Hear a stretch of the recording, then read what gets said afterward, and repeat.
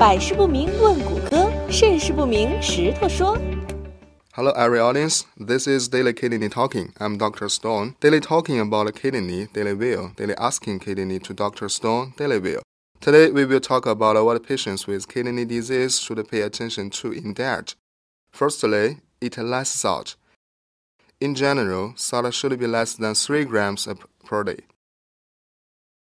This is very important, which can help control disease condition well for many years for kidney disease patients.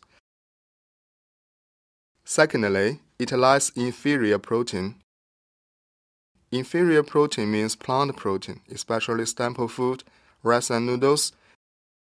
Kidney can be impaired if eating too much of this.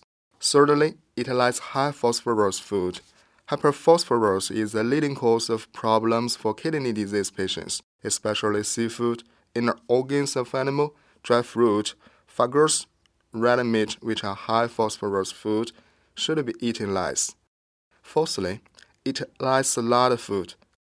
Lard means animal grease, which can increase blood fat for people and put more burdens on kidney. Fifth, never be stuffed.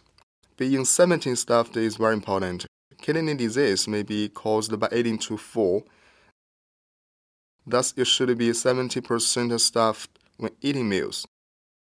Okay, that is all for today. Thanks for your watching and listening. It's not a matter of talking kidney, but a matter of being healthy. Talking every day, seeing every day. Look forward to your continuous focus. Thanks.